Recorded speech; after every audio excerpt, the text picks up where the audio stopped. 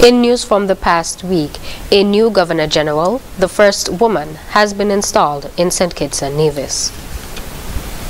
The historic installation ceremony of the first female Governor General of the Federation of St. Christopher and Nevis, Her Excellency Dame Marcella Liburd, GCMG JP, took place at Government House on Saturday, 4th February 2023.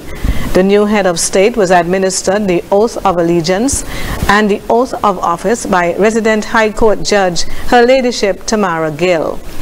It was announced during the ceremony that His Majesty King Charles III has given approval to confer the honor of Dame Grand Cross of the Order of St. Michael and St. George to the Governor General. In her inaugural address as Governor General of St. Kitts and Nevis, Her Excellency Dame Marcella Liburd, GCMG JP, pledged to serve with excellence. By the awesome task ahead. Grateful for the trust bestowed on me by the government and people of St. Christopher and Nevis, and mindful of the blood, sweat, and tears, the sacrifices made by our ancestors, those on whose shoulders we stand. Today, I am positioned to follow in the huge footsteps of my predecessors in office. As the first female to be elevated to the office of head of state, I am acutely aware of the history of the moment on my journey in service to the people of St. Christopher and Nevis, and to the nation that I love so dearly. I am fully cognizant of my role as Governor General, and in the spirit of my oaths, I affirm my commitment to serve all of my countrymen and women and my beloved country with humility, selflessness, excellence, and integrity. Prime Minister of St. Kitts and Nevis, the Honorable Dr. Terence Drew, congratulated Dame Liburd as she steps into her new role. He spoke of the significance of having a female in this prestigious post.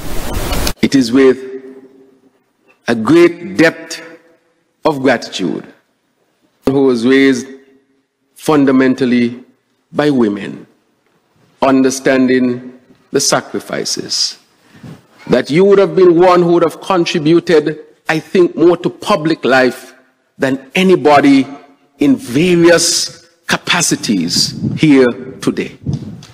Your life is a life of sacrifice and dedication, dedication to the common good and not dedication to just selfhood.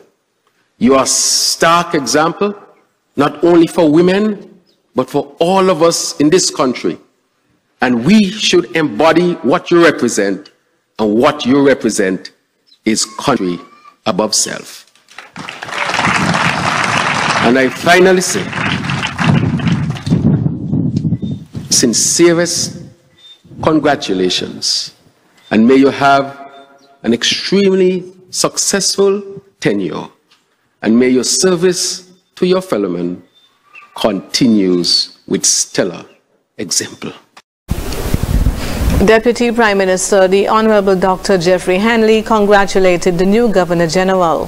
He said her service to the nation has been exemplary. Your Excellency, your remarkable achievements are an example of what it means to be a patriot. Your passion and love for your nation and people are exemplary and have been the driving force throughout your career. You have lived a life of service to the people of St. Kitts and Nevis in numerous capacities.